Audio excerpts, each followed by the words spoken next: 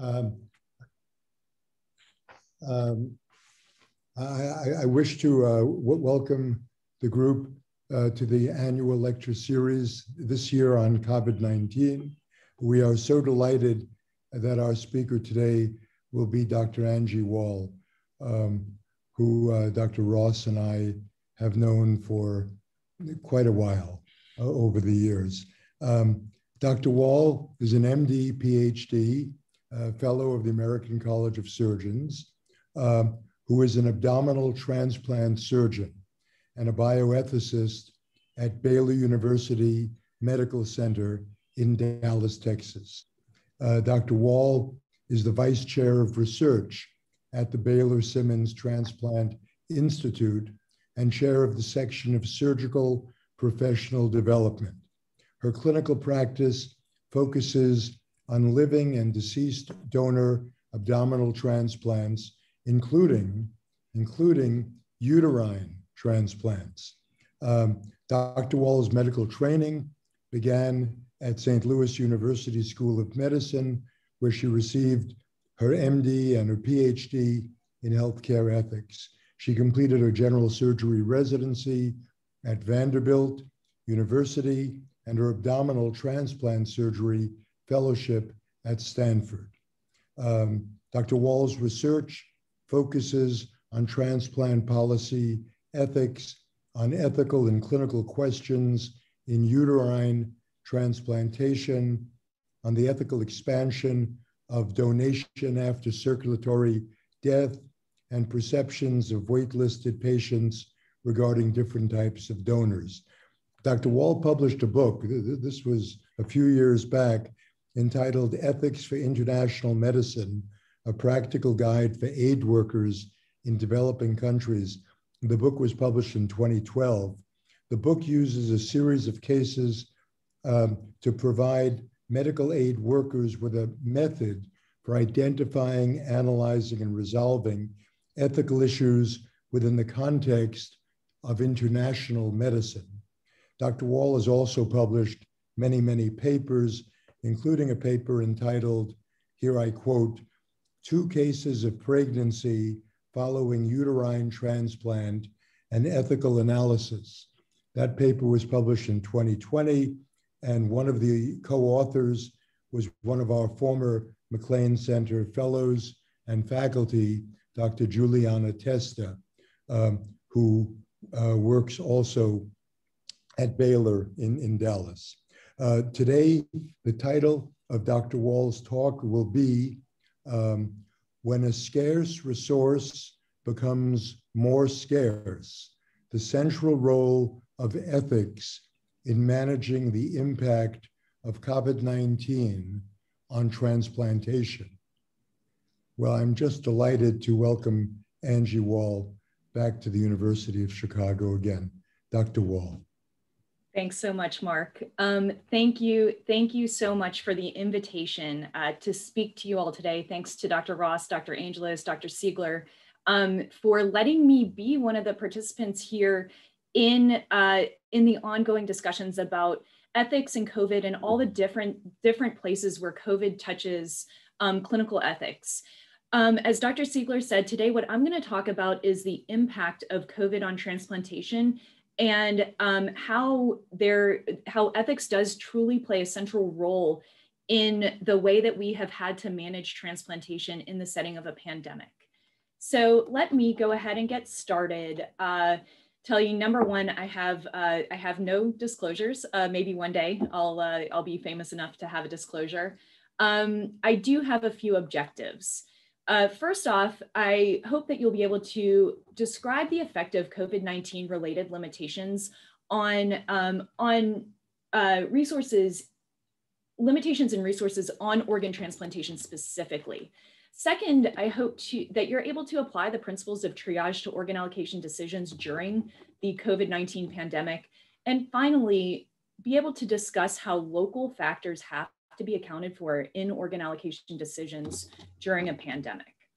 And so before I get into the talk about these issues, one thing that I do want to say to set the stage is that I am currently in Texas.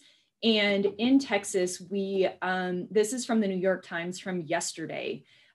We have had kind of a two waves of, two peaks of COVID that were pretty substantial, one back in July of 2020, and then a second very significant one over the winter here. And then we sort of dipped back down, and then we had another peak in March, and we have been declining in case numbers since.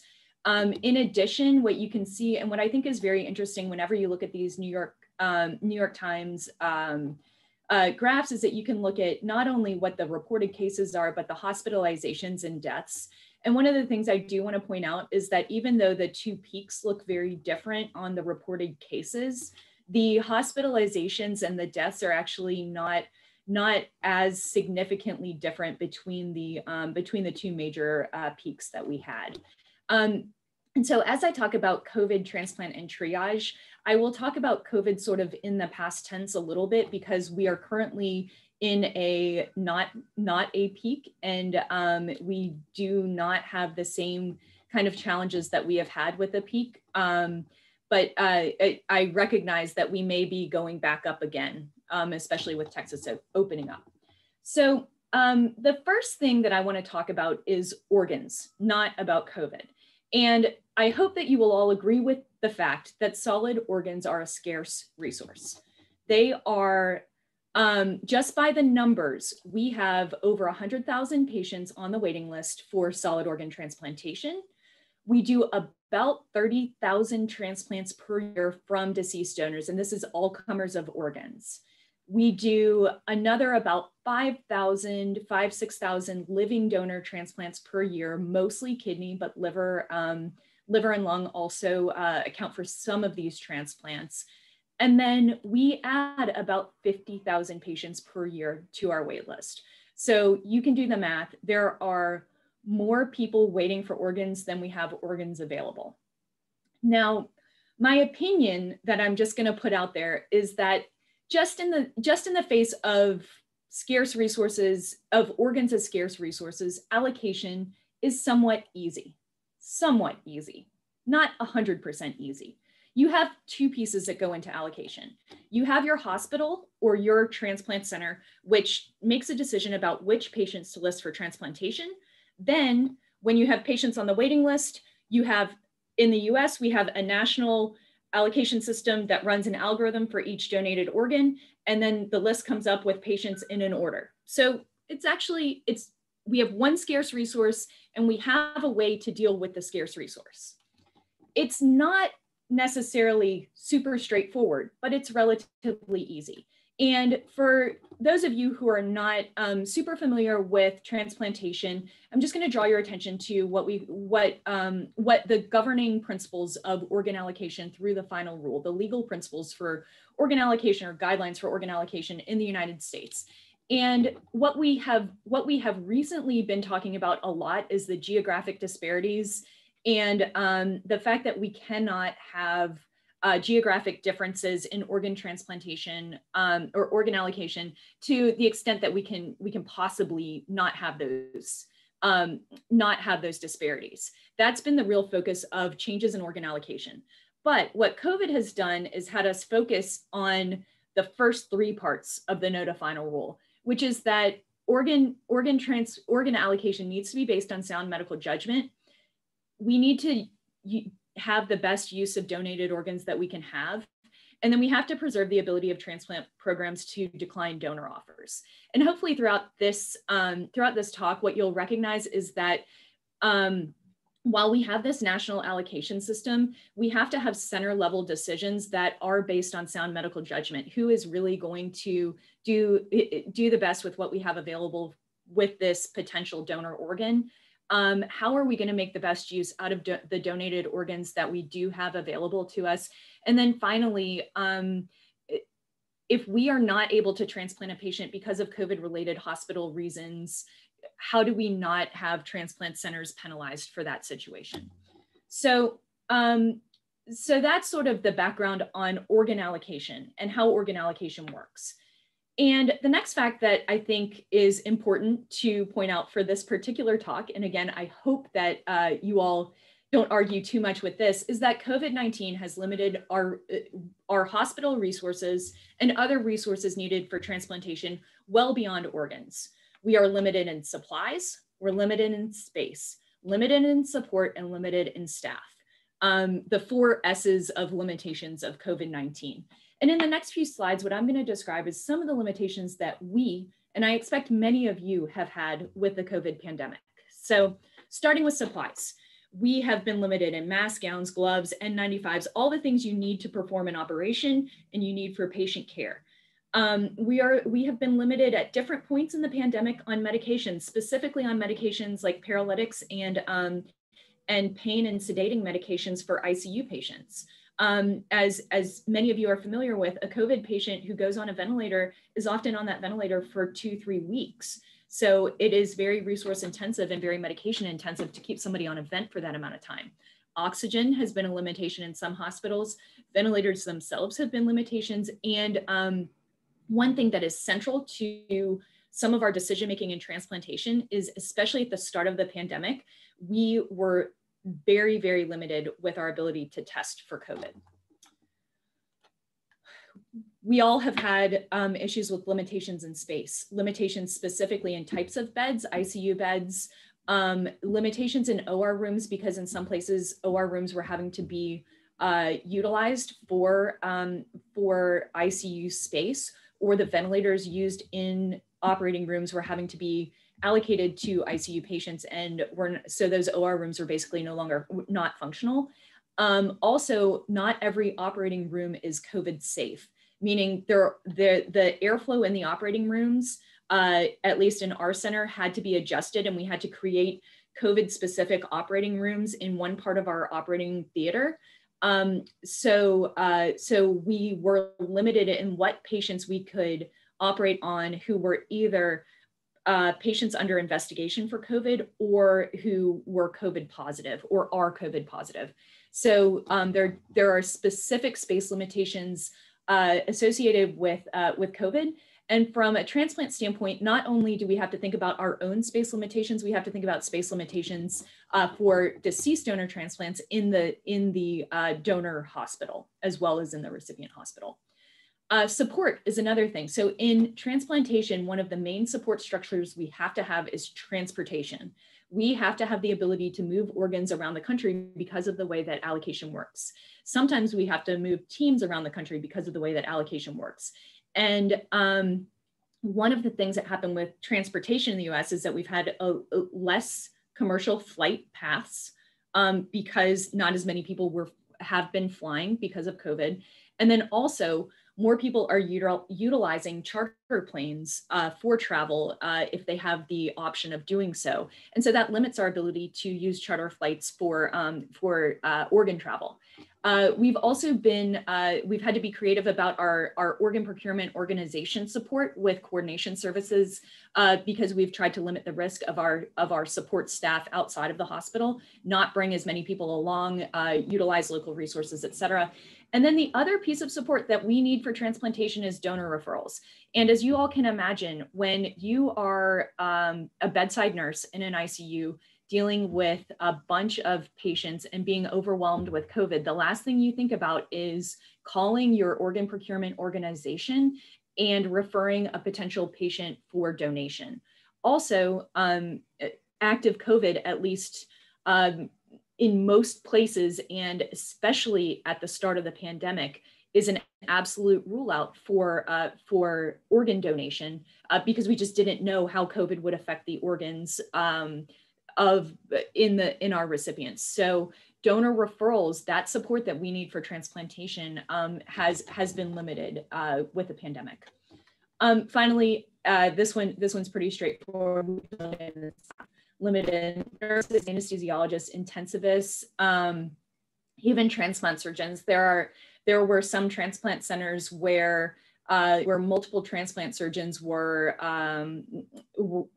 became infected with COVID because they had exposures with donor travel and so forth, and When you're down a few surgeons, then it's really hard to keep up your volume of transplantation. So when we talk about transplant, we talk about COVID, what we have to do is we have to sort of combine these two contexts.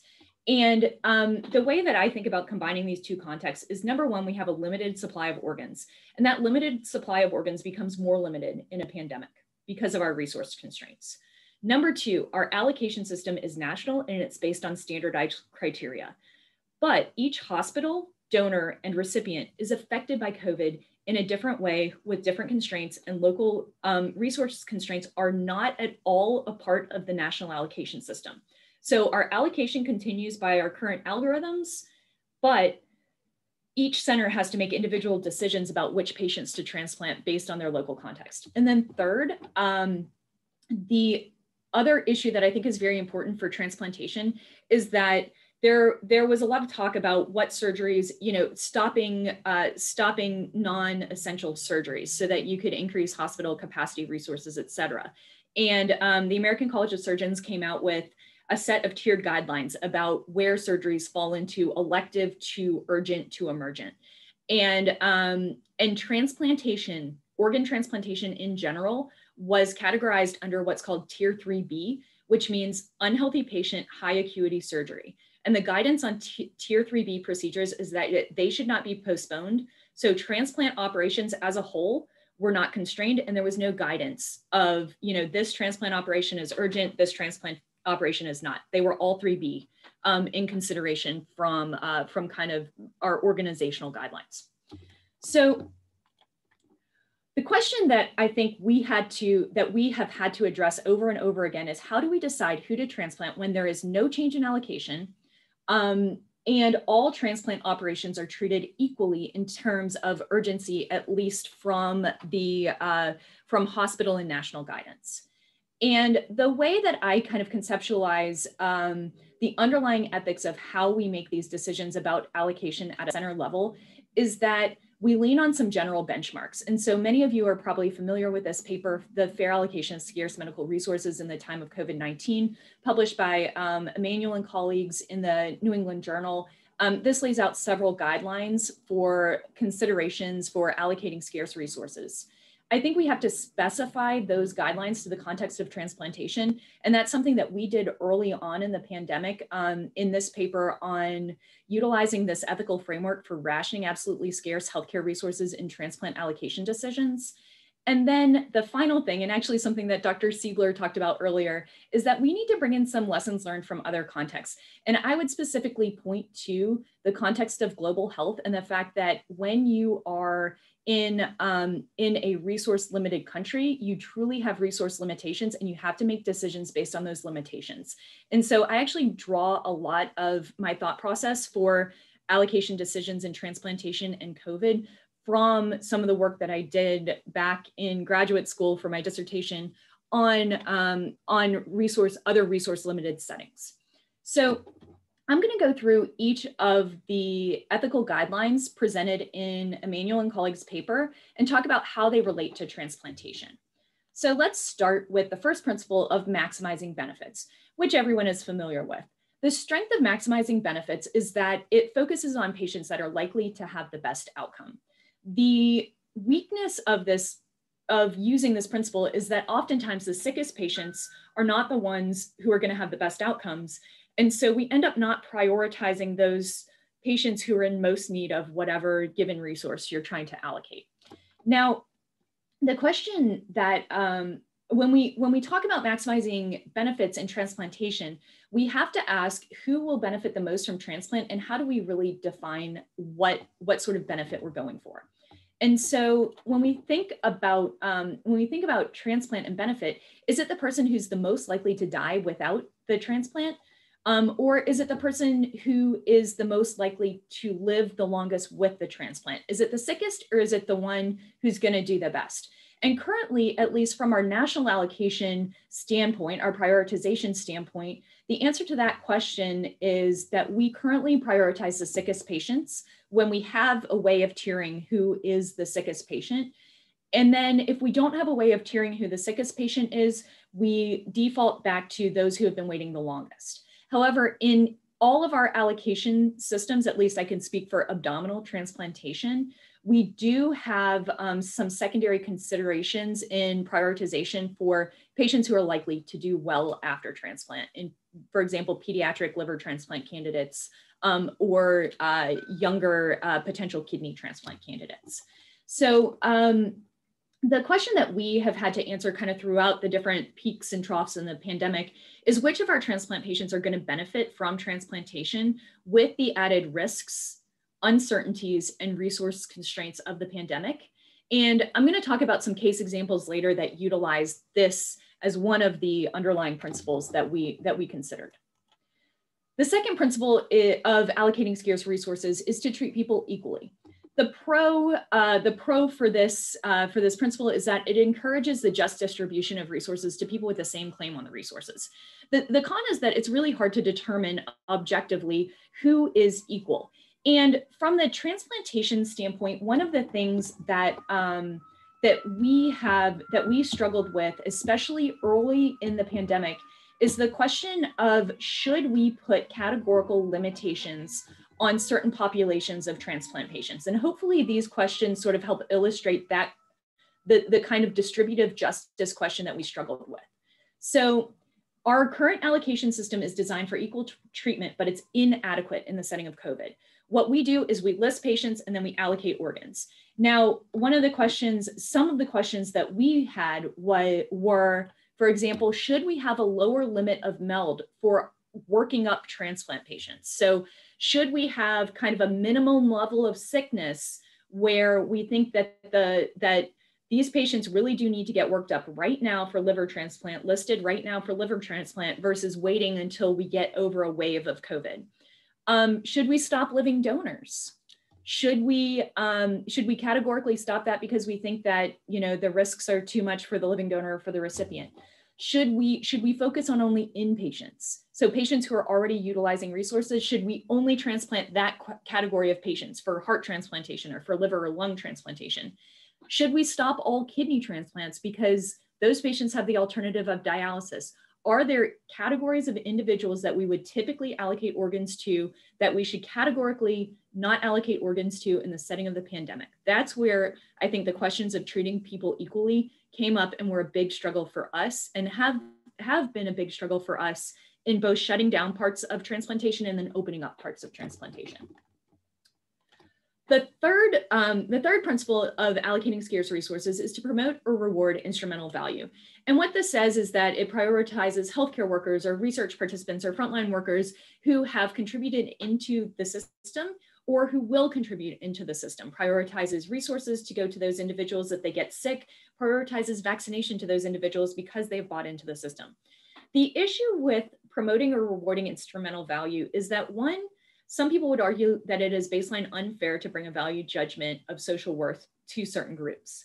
The other is that it limits who you determine who is determined as valuable versus not valuable. And you are going to leave out some groups of individuals who are truly valuable. What do we do with teachers? What do we do with grocery store workers? Are these considered frontline workers just the same as our police officers, as our firefighters, as our nurses? And so I think that you get down a slippery slope of trying to figure out who is valuable and who is not when you talk about promoting and rewarding instrumental value. Now, when I think about it from the transplant side, I think there is a very unique consideration that we have to have. And what that is we conceptualized instrumental value in how it relates to deceased organ donors. So deceased organ donors, I hope you will agree with this statement, they have an instrumental value.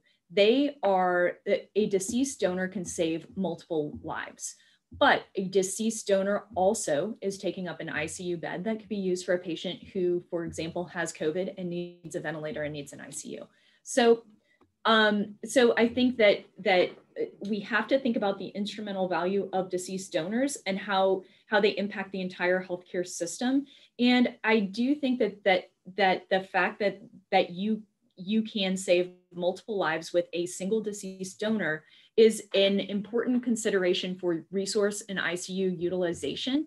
But it's a very hard concept because your deceased donor is in one hospital using an ICU bed that might be needed by a patient who's in an emergency room in that hospital. The patients who are going to benefit from the transplant may be in ICUs in other hospitals. And so seeing the link of where the deceased donor has instrumental value and not having the reflexive, we need to take this person off of a ventilator right now, let's forget about organ donation because we have somebody else who's waiting for it. I think that's really, really hard. And that is a very difficult decision to make. Now, the other thing about deceased donors, and something that I think people kind of, it's kind of a secondary thought sometimes when you're thinking about organ donation and utilization, is that if we have a deceased donor, and let's say you have a deceased donor who the heart is going to a patient who's in the ICU in that hospital. And so you're gonna have a deceased donor. They're gonna go to the operating room. They're gonna the donation operation is gonna happen. That heart is gonna go into another patient who's in the ICU. That heart patient is gonna do great and come out of the ICU. You now have 2 available ICU beds. This is a great situation. The other consideration is that that donor probably also has several organs that can be utilized. And so if we are going to accept or utilize one organ from a deceased donor, should we try to place all of the organs? Should we try to maximize the benefit or the value of each donor?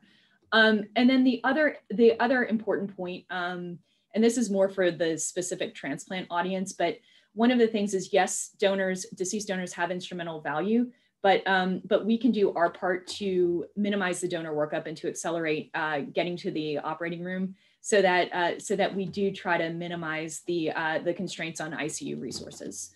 So that's sort of how we in our paper on COVID transplant triage thought about instrumental value. Now, the final principle for fair resource allocation is giving priority to the worst off. So if you've addressed all of the other allocation principles, and it comes down to, 2 patients, whichever one is the worst off, maybe they should be given prioritization based on this principle. The pro of this is that it favors the person most in need of the particular resource, but the con is that it can and often does conflict with the ethical value number 1, which is maximizing benefits. And so those two do have to be specified and balanced when you think about who we should prioritize, the one who's going to do the best, the one who is the worst off. The difficulty, I think, in a pandemic is comparing across different patient types. And one of the frustrations that we felt specifically, again, at the start of the pandemic, was that all of the resource allocation, conceptualization, and discussions were talking about how do we allocate these scarce resources to these sick COVID patients. And what we often forgot to bring into the discussion is that other patients are sick and other patients may have an equal claim to these resources.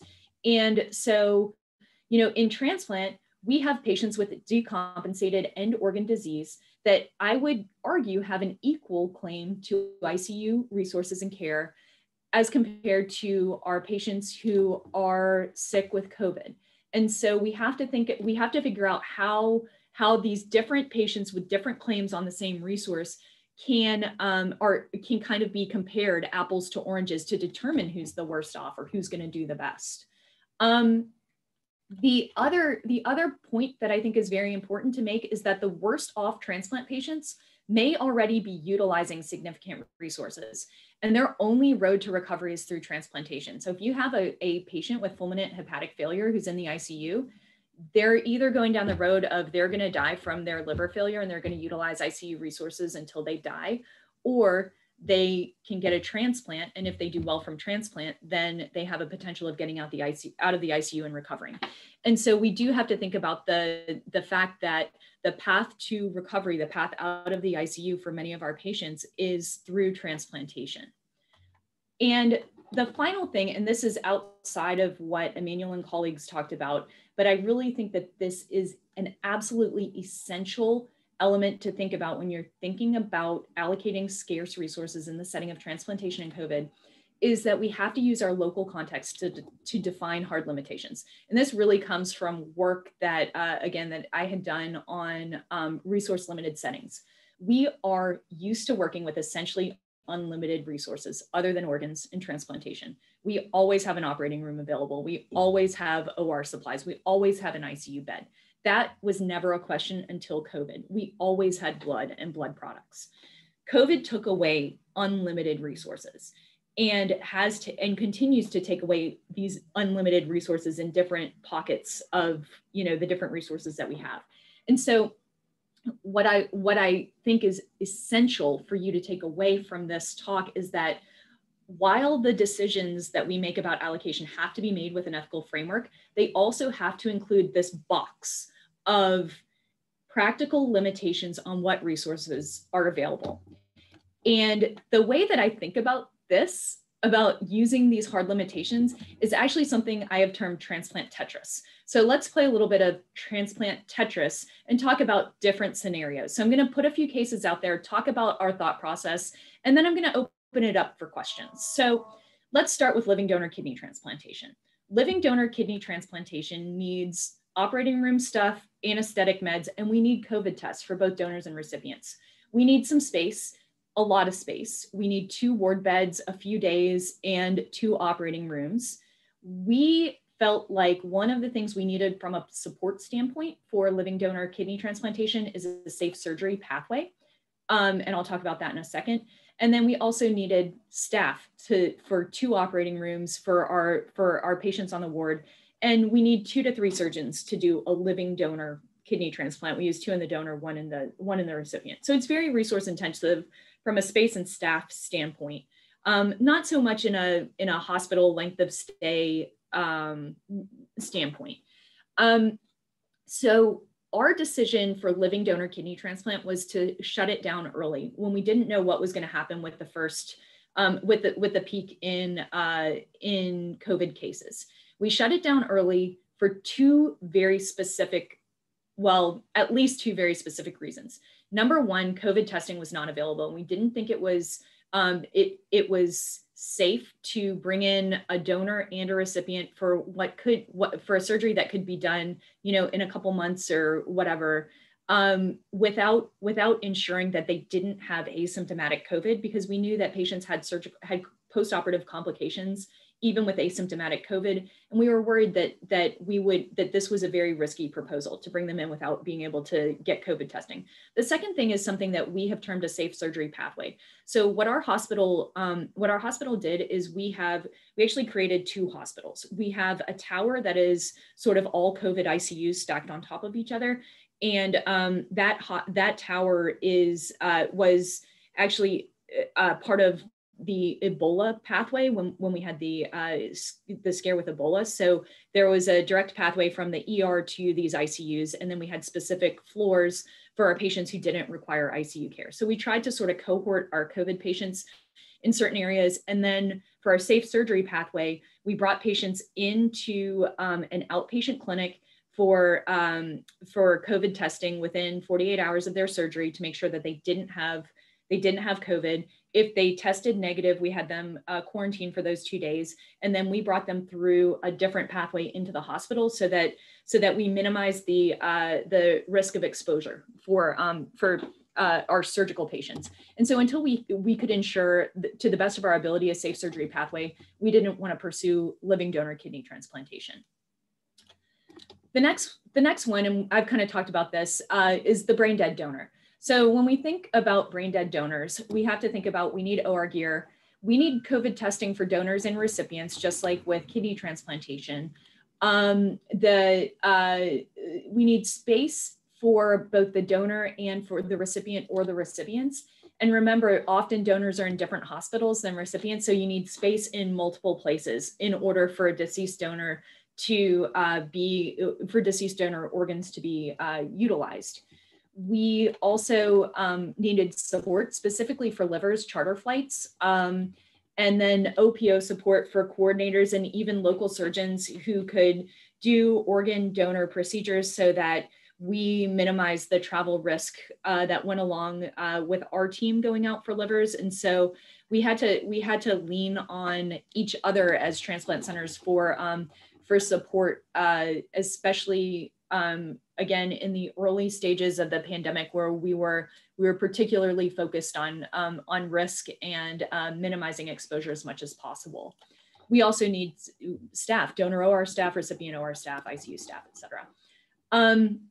So with brain dead donors, we continued as our organ procurement organization offered. They continued to work up and accept brain dead donors.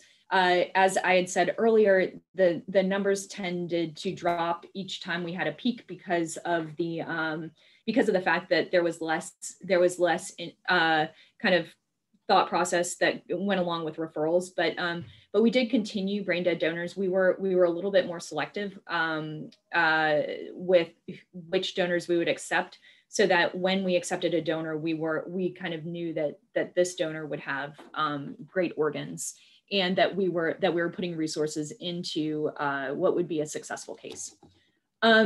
Donation after circulatory death donors, I think, are also an interesting case to bring up.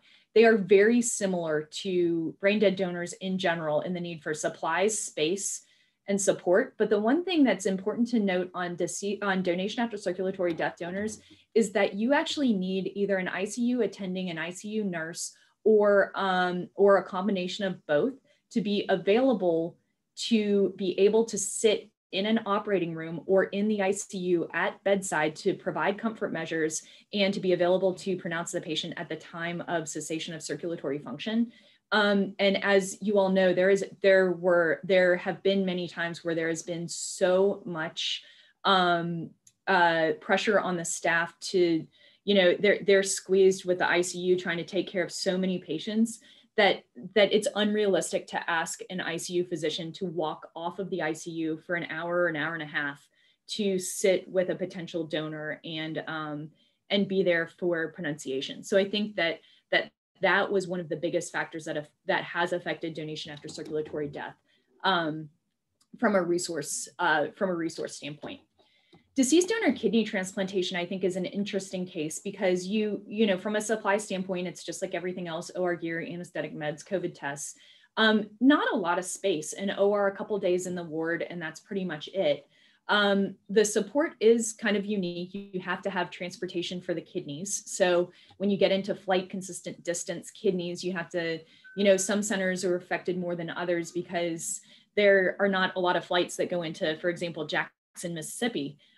Whereas Dallas, probably we weren't overly affected by the transportation limitations.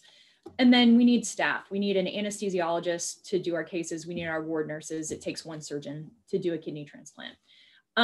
We had early on in the pandemic, we kept questioning, should we keep doing kidney transplants? Should we not?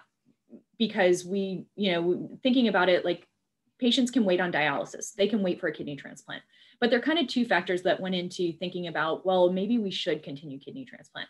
One is that the patients, the organs would otherwise go to waste. So if you're already doing a deceased donor and those kidneys are coming out with everything else, then they either go in the trash or they go into a person. And so while a kidney transplant in general is not an emergent procedure, in order to utilize the kidneys from a specific donor, it actually is urgent. It has to happen now or it's not going to happen. And so that is one thing, is making the best use of the organs that we have available. So we did feel like if we had the space and the capacity, we should continue with deceased donor kidney transplants. We did focus on utilizing standard criteria organs because that meant less risk of complications and longer hospital stays. But we did continue on with deceased donor kidney transplant. The other thing that has grown into our conversation about kidney transplant is, yes, they have the alternative of dialysis, but the problem is that dialysis centers are very high risk for the spread of COVID. And so we have become more aggressive in trying to get our patients transplanted because their alternative of continuing dialysis, especially the ones who are on hemodialysis, who go to a center 3 times a week, they are at very high risk of contracting COVID And so if we can transplant them with a good organ and get them out of the hospital in 3 days, the risk associated with getting COVID in the hospital for those 3 days is probably a lot less than spending 6 more months on dialysis. So that's sort of something else that comes into the calculation of thinking about when we should pull the trigger on doing deceased donor kidney transplantation. Now, the final case that I want to talk about, or case example that I want to talk about, is deceased donor liver transplantation. So it is much more resource intensive in the way of supplies. And specifically for liver transplantation, most patients require blood and blood products. And as many of you know, blood and blood products have become critically limited at various times throughout the pandemic. And so one of the main considerations we had with deceased donor liver transplantation is, do we have what blood and blood products do we have available for the compatible blood type for our potential recipient?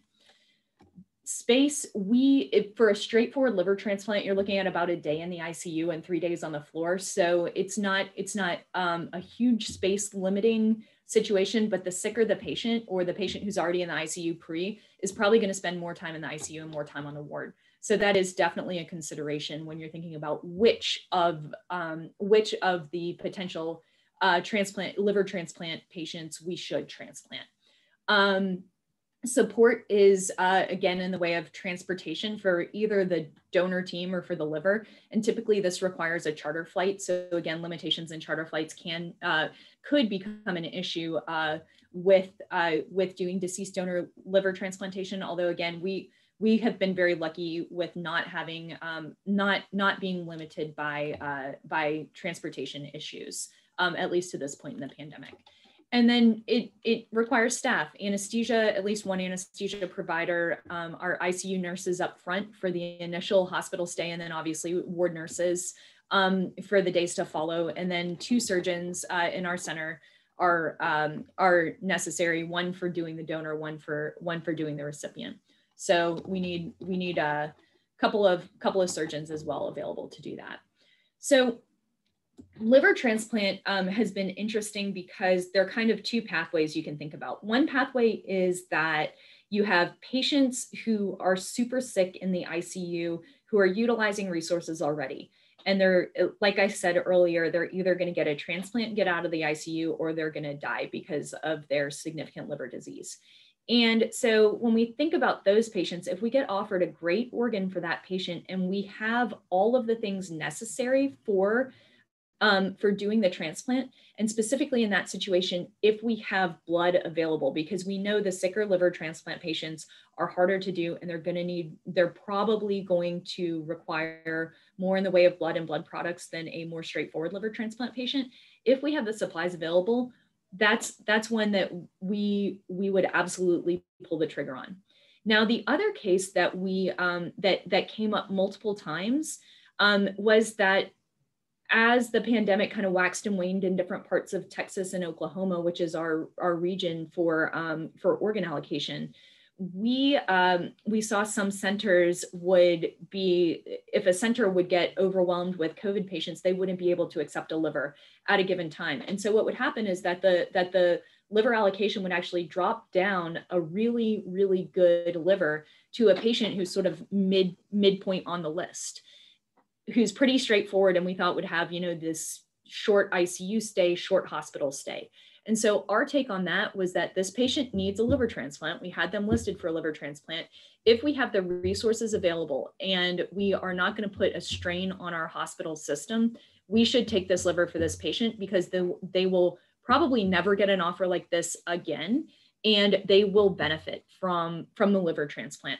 So that was sort of another one of the considerations that we had as we were being allocated livers for deceased donor liver transplant. So I am going to finish up so that we have some time for questions with this table, and this is out of the American Journal of Transplantation article. And what we did is we brought up some questions and considerations about resource availability and triage considerations for the allocation of transplant organs and for determining who to transplant. So, From the donor hospital and organ procurement organization standpoint, we asked, what are the limitations there? Are they limited by blood products, ICUs, ventilators, et cetera? What are the limitations at the recipient center? Again, blood products, ICUs, ventilators, all that stuff. What are your limitations at the different places where your donor is located and where your recipient is located? The next question we had is, what patients are safe to transplant given the limitations? Is it none? Do we literally have no resources to transplant? If it's none, we don't transplant patients. Is it the sickest who are already utilizing the resources, like we talked about with fulminant hepatic failure patients? Is it only the most urgent? The patients who are sick, they're at home, but they're gonna need a transplant before this pandemic is over. Or is it like the last case I talked about, a moderately urgent patient who will not put a strain on our resources, so we think we can get them in and out of the hospital relatively quickly with a good organ, and they will benefit from that transplant. And then finally, what resources does the institution and the OPO have to minimize risks? And this was definitely an issue more at the start of the pandemic, specifically with our ability to test both donors and recipients for COVID. We also wanted to make sure that we had isolation room capacity for our recipients because they were getting immunosuppression medications. We wanted to make sure that the recipient hospital had enough personal protective equipment so that for example, our nurses could gown and glove and mask every time they went in to see our transplant recipients, so that we did not increase the risk of nosocomial spread of COVID. So those are just kind of some of the considerations we had, or we suggested in our allocation decisions for transplantation. And so what I'm going to do now is I am going to conclude and see if you all have any questions, comments, etc. And I think Lainey is in charge. Yes. First, I just want to say thank you very much, Andrea, on behalf of everyone. That was an incredibly interesting talk. The first comment that we received was from Dr. John Fung, who's the chief here of the section of transplant surgery, as well as co-director of our Transplant Institute. And he made the comment that one interesting development during the COVID pandemic is the enhancement in cooperation between transplant centers in terms of procuring for distant teams. In other words, yes, a local transplant team would procure, and he then, which you also mentioned in your talk, but he went on to say it was increasingly available, encouraged by UNOS and the Association of OPOs, and paved the way for the current changes in geographic distribution with increasing organ sharing. And I just wanted to know if you wanted to comment on the increasing organ sharing. Absolutely. So this is a very important point. So something that happened at the same time as the COVID pandemic began was there was a change in liver allocation. And what that change did is, instead of allocation in your own within your own organ procurement organization or donor service area, allocation was in concentric circles, or it's called acuity circles. So 500 miles is sort of the radius around the donor hospital where allocation happens. And then it's by severity of disease. And so what happened is that the new allocation system has increased the number of flight consistent distance donors, and it's increased where those donors are coming from. So for us, instead of interacting with 4 OPOs, we're now interacting with about 11 to 13 OPOs within that 500-mile radius. And it also means that we're interacting with a lot of other transplant centers. And because of COVID at the same time, exactly what Dr. Funk said, we are utilizing the local resources and asking other surgeons to procure for us. And one thing that I hope as a positive comes out of the COVID pandemic is that we continue to do that, because I think that, ultimately, we should be able to trust each other to procure organs. We can decrease the costs and the risks associated with travel if we can continue doing this. Great. A question that I had that you didn't address at all was just about vaccination prioritization for your transplant recipients, and was wondering if you wanted to comment on that. Absolutely. So I am going to advocate for my patients, right? So I do think that transplant patients we have seen are, they're at risk of getting COVID infections and of and of getting sick from COVID. There's actually not, I mean, the literature is kind of all over the place. And so there's not a great argument to say that transplant patients get significantly sicker because of their immunocompromised state. And they may actually be a little bit protected from that secondary immune response that causes like the terrible lung injury with COVID.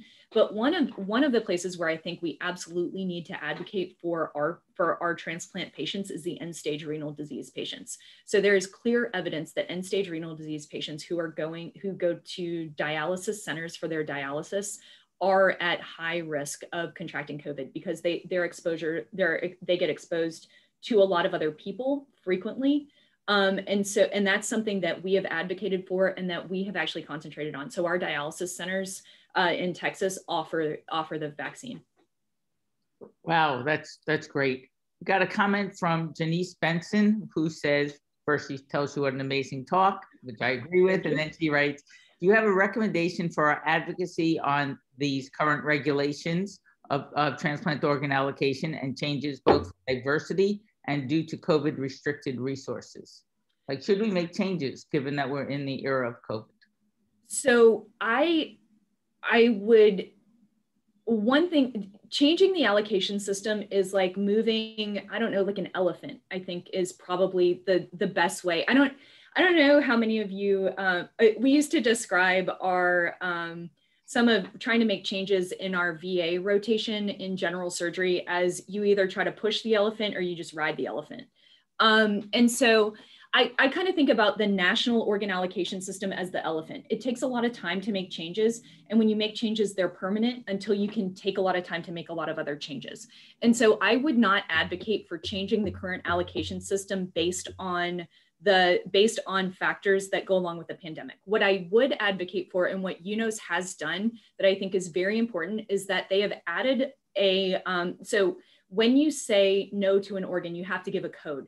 You say either it's donor factors, it's recipient factors, organ transportation distance, there are all these different things. One of the codes that they've added is COVID-related recipient reasons or COVID-related transplant center reasons.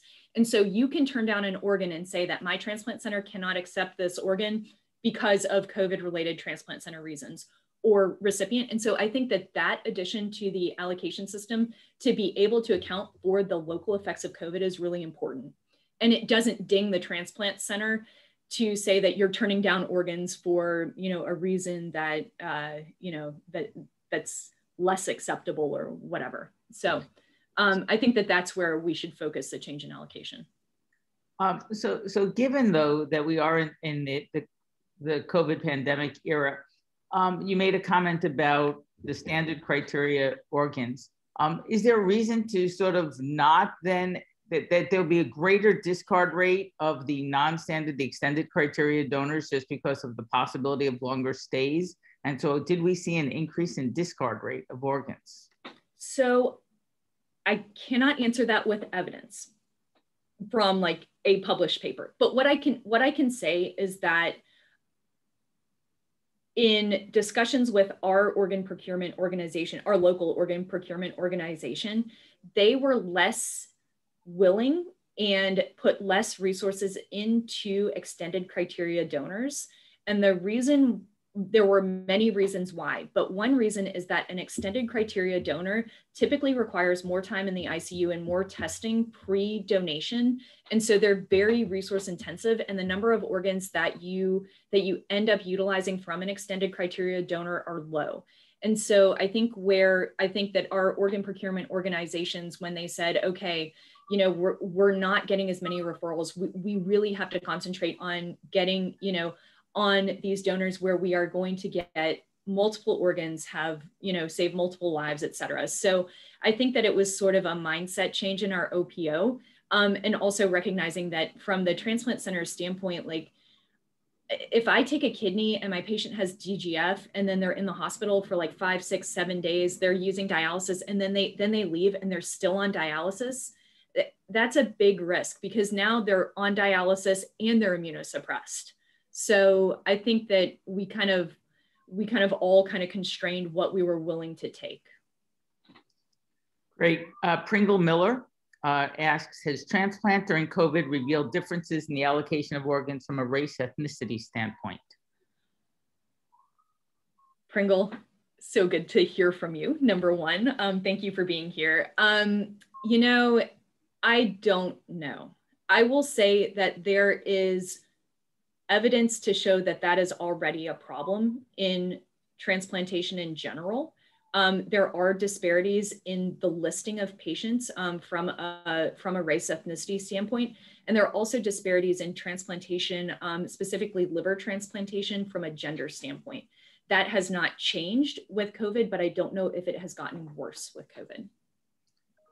The only fact I can add is that there was a 25% decrease in kidney living donors in 2020, and the greatest decrease was in Black living donors. And we could talk about lots of reasons for the difficulty and access issues that they may face. Dr. Ishmael asked the question, how important was regionalization for success in the pandemic time? Regionalization? I mean, every transplant center was affected differently from the reports that we've seen. So for example, even if I just talk about Texas, the hospitals, in our area versus in Houston, we had a very significant first peak, but we, at least at our center, we really prepared very well. And so even with the first peak, we never hit a hospital capacity where we could not support urgent operations, and transplant was part of that urgent operation. In Houston, they got hit harder with the first peak. They got to the point where hospitals had no capacity for ICUs. And so they could not do liver transplantation at certain hospitals at certain times. Like you could clearly go through an allocation, you would get a liver offer and you could see like the Houston hospitals can't do livers today, or they can't do kidneys today. So regionalization was really important from that standpoint. Different transplant centers could and couldn't accept organs at different times. And then also, I think that it affected when particular donor hospitals were kind of more or less kind of willing to work with OPOs to manage donors. So it definitely, I mean, New York shut down, Washington shut down for a fair amount of time. We never shut down in Texas, but Houston definitely had a hard, and we still haven't shut down. Houston definitely had a harder time than we did, even when you look at the effects of the pandemic. Dr. John Fung put in another comment. He says, it was interesting that when we look back on the national transplant activities is the rapid recovery shortly after the stay-at-home mandates. So talking about your two different surges and how you addressed it. Yep.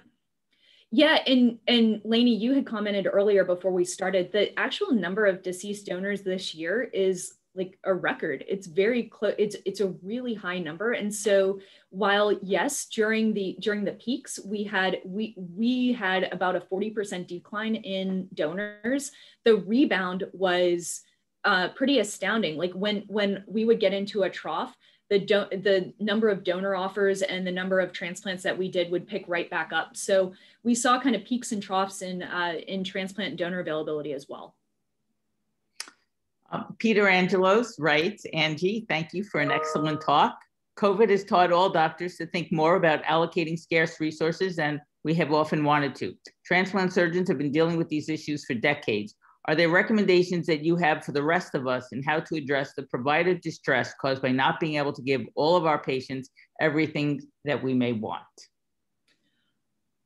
This is a tough one. So the first thing, Peter, thank you for the question and good to see you. One of the things that we do in transplant and that I think we do very well is we take the allocation decision or the prioritization decision out of the hands of individual transplant surgeons and individual centers. And so, yes, we have the choice of who we list, but we don't have the choice of who gets priority. And I think when you do that, you take less of the guilt and less of the the difficult decision making about who to transplant out of the process. And so one of the lessons learned that we had is that and I'm sure that many other centers did this, we created triage committees here at Baylor. And what the triage committees did is they were a group of two or three physicians, APPs or nurses, who, if we got to the point of having to allocate our scarce resources, meaning if we had questions about who we should put on the ventilator, who we should give priority for ICU, that those decisions would go to a triage committee, and they would be presented in a way that we use some standardized criteria like SOFA scores and so forth. And so we took one of the lessons of transplant, which is trying not to have the bedside physician have to make this allocation decision, and put it on somebody who can look at it a little bit more objectively and create standardized criteria. Did you ever have to use that? We did not. We never had to use it. We put it together actually at the level of the Dallas Medical Society. So all hospitals in Dallas actually bought into this. And then we created the triage teams, and we had like a plan for when we would have to implement it. We got close in the first set, but it ended up that our hospital was so nimble that we were able to build more ICUs and more isolation rooms before it ever got to the point of having to triage. So great. I'm very glad that we did not have to use it. Yeah, I think a lot of hospitals were developing those and are also glad here in Chicago. From the hospital medicine standpoint, one approach we took was to try to keep hospitalists on our transplant services clean, meaning we kept these providers off of our many COVID services. Sometimes these were pregnant providers or providers with other medical issues, risk factors that kept them from caring for COVID patients. We also had hospitals who were on COVID units, cared for COVID patients, rotated off a full 2 weeks before they were able to care for transplant patients. So, well, we did a couple. So one, we have a transplant floor in our hospital. So, and our COVID ICUs were in a different building. So our post-op ICU and our transplant floor, we attempted to not have patients under investigation or COVID positive patients. Now, as you all know, there are patients who are asymptomatic with COVID who come into the hospital, and then like 3 days later, you find out they have COVID. So it's not like you can absolutely keep your patients away from COVID, you know, from the risk of COVID. So our nurses on the floor were only caring for our transplant patients on the floor. We did ask that they wear gowns, gloves, et cetera, like full contact precautions for the COVID patient, or for the transplant patients, just as if they were caring for COVID patients. From a provider standpoint, what we did a couple of things. So one, the transplant surgeons, we decided that we would be happy to take any transplant patients, whether medicine or transplant, to our service to offload our medical providers. So we were happy to be the admitting service for, 10 years post-liver transplant patients, 10 years post-kidney transplant, whatever. So we offered that, number one. That gave our nephrologists and our hepatologists the opportunity to help out on the medicine side, and even to do the, some of them did like COVID ICU rotations, or were like ward COVID providers. So we did that. And then the second thing we did from a surgery standpoint is that transplant surgeons are general surgeons as well. So we built a call pool of all of the specialty surgeons who were also general surgeons. And we took the acute care surgery call, as well as offered to take trauma call, but it never happened.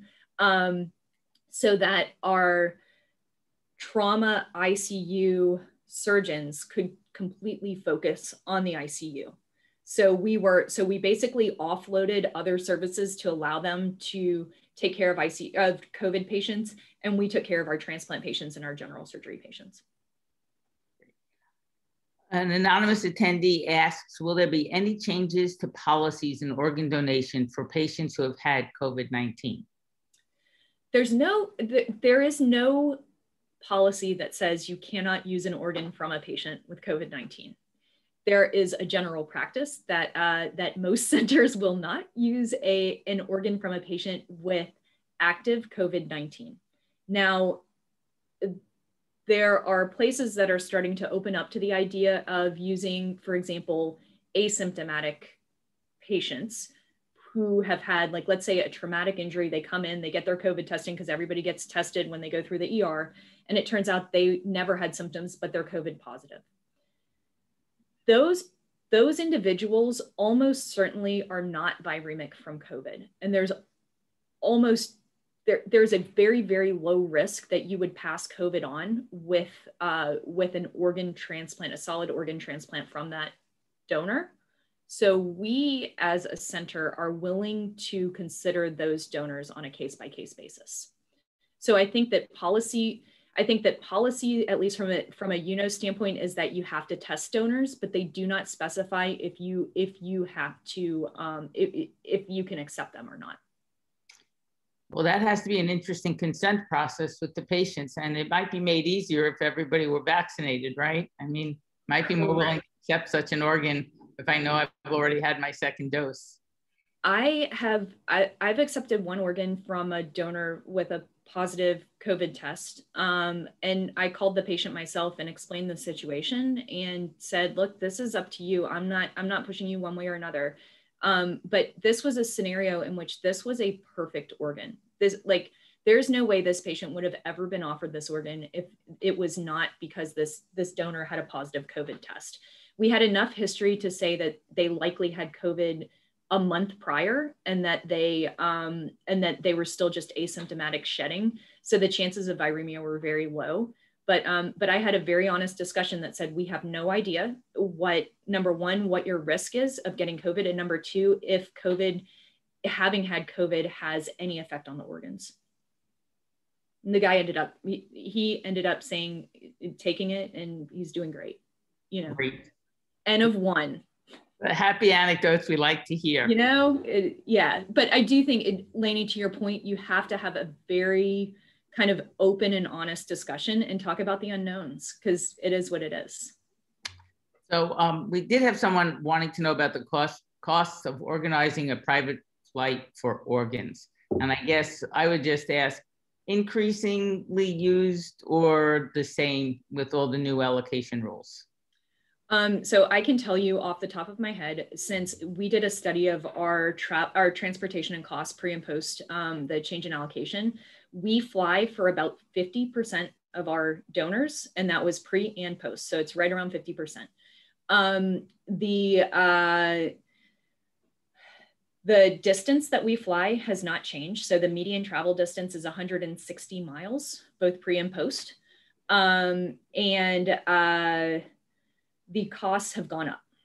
But the costs have gone up in not in how you would expect. So for example, the cost of flights are the cost of flights. There are a lot of variables that go into it, contracts, et cetera. We have certain flights that are less expensive. For example, if we fly out with our OPO our OPO is very big. And so El Paso is about 500 miles away. If we fly out to El Paso with our OPO on a private jet, and we procure kidney and liver and kidneys, those three organs fly back on the plane with us. The flight costs get split between the three recipient centers. So that works when you're working within your organ procurement organization. With the change in allocation, there is less likelihood that we are working within our organ procurement organization. And so flight costs go up because you pay the full price of the flight. The charter flights probably will continue to increase in cost because the demand is increasing. But it's hard. It's kind of hard to parse that out. Our contracts haven't changed, at least up to this point. Great. So Elizabeth Murphy had been the one who had talked about the hospital medicine and keeping the quote services clean. I just want you to know she wrote back to you saying that your response was really wonderful. How much other physicians chip in has correlated strongly with provider burnout, which is a really important issue during the COVID era. So I just wanted to repeat it for all of us to hear. At this point, I don't have any other questions in the chat or the Q&A. So if anyone has any, otherwise I'm just going to turn to you, Mark, and see if you have any final words, or we should end at 1:12, 3 minutes early. Whoa. Are there any additional questions? Nope, nothing's coming in, Mark. So no. I wanted to just tell Anji how delighted we all are to have you back in the Midwest. not in St. Louis, but up in Chicago, and how excited we are to hear from you. And the talk was extraordinary, and the questions and responses were wonderful. I was moved by John Fung's first question and your response to that. So it's wonderful to welcome you back, and we look forward to continuing to work with you. Thank you so much. Well, thank you. This has been fantastic. It is just such a pleasure to have the opportunity to interact with the MacLean Center. And I have, while I didn't do a fellowship there, I like to think of myself at least as being an honorary member. And I love every opportunity I have to talk with you all. So thank you so much. We consider you in the same category. Well, thank you. That means a lot. Well, everyone, thank you so much for your time, for your attendance, and I'll sign back on to talk with the fellows in about 15 minutes. Great. Thank you very much, Angie. Thank you very much. Thank you. Bye-bye. Thanks, Lane.